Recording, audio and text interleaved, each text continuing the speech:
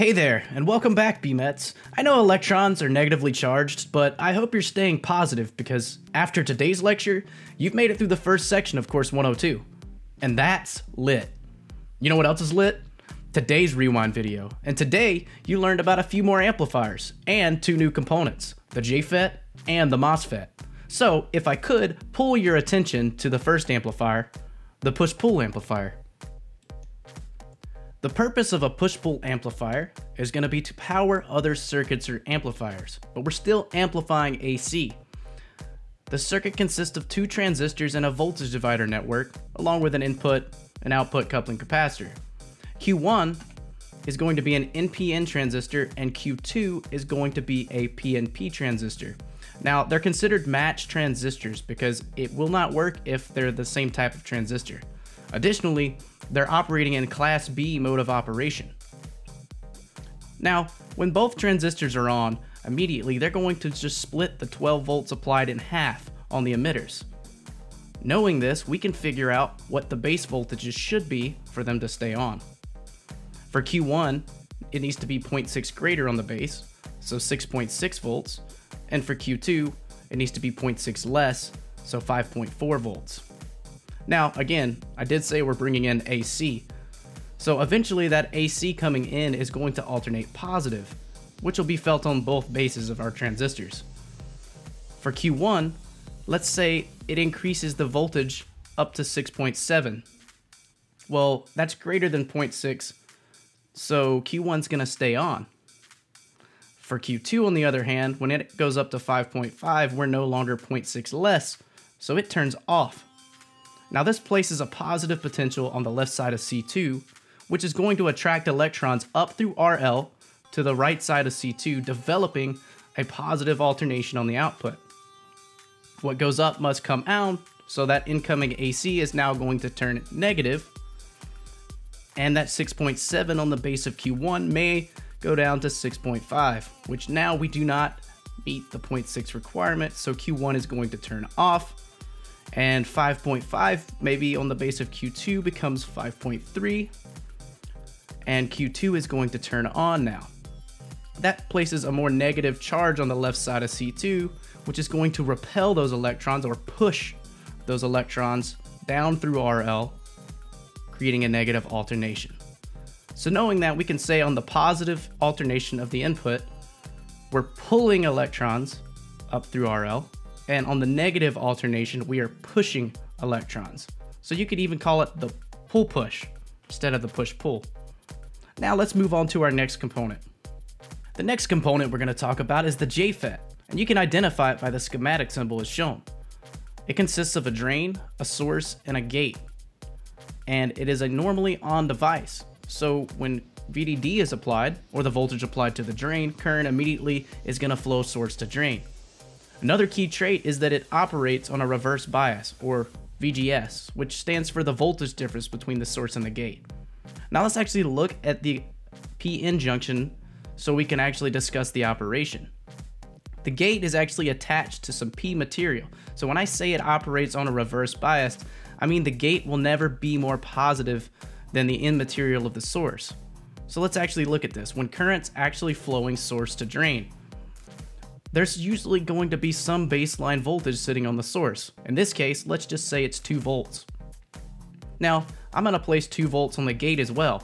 So right now, the voltage difference between the gate and the source, or VGS, is 0. It is at this point, since I said we're not going to ever forward bias the PN junction, that current flow is at its maximum right now. Now, for the reverse bias part, let's take that 2 volts and turn it into 1 volt. Notice that when I reverse bias that PN junction, that P material is squeezing down, or that PN junction is squeezing that N channel. That's going to restrict current flow. And right now our VGS is at 1. Now let's take that 1 volt and make it 0 volts.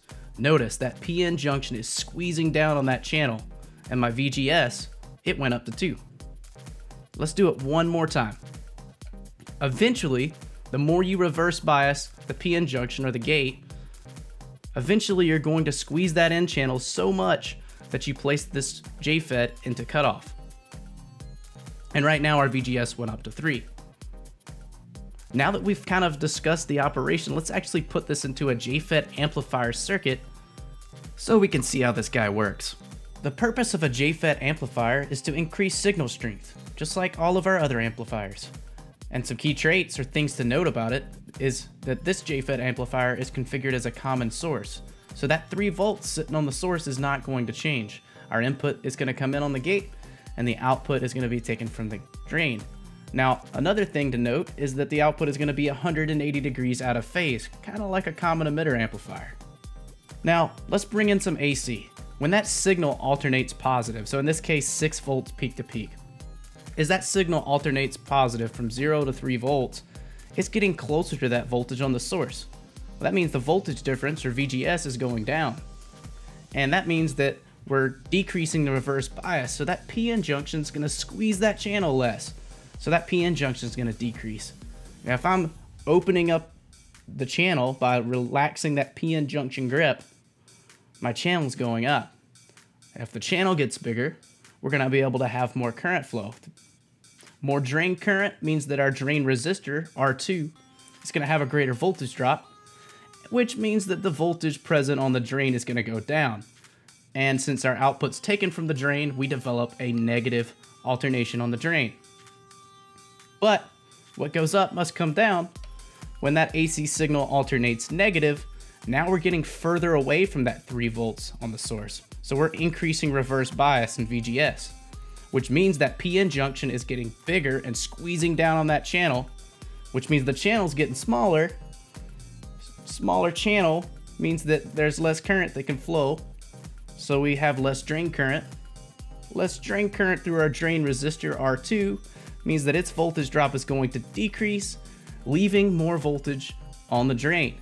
And since the output's taken from the drain, we develop that positive alternation. But we have an amplifier here, so we have to talk about AV for a second.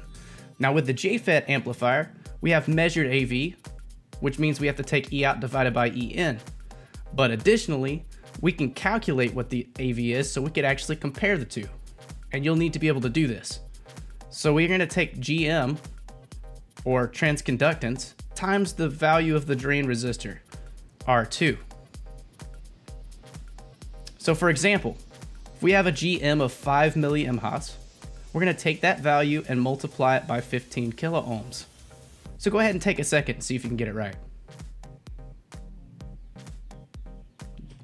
You should have gotten 75 for an AV. And remember, pro tip, right? There will never be a unit of measure on the end of that AV. It's a multiplier. So if you do that, remember, you are wrong.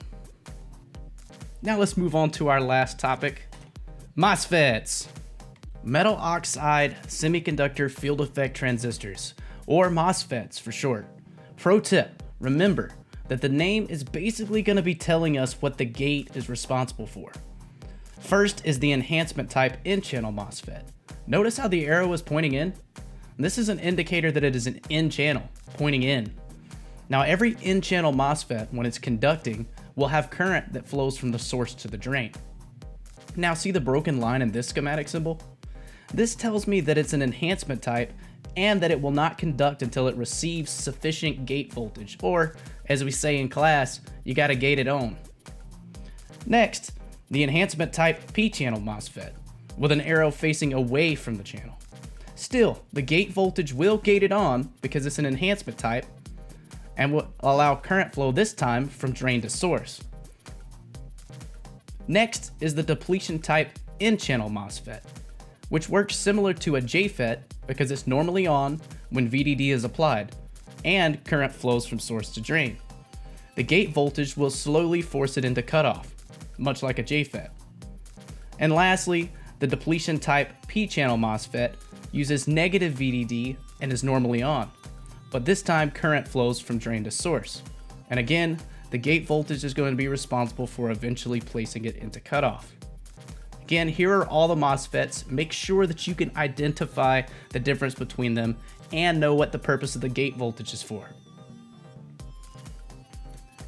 And with that, thank you guys so much for listening. Be sure to hit that like button and subscribe to stay up to date on upcoming Rewind videos. And more importantly, Make sure you guys review days 3 and 4, because you guys will see some of that stuff on your progress check tomorrow. Oh, and remember, keep being awesome. BMET out.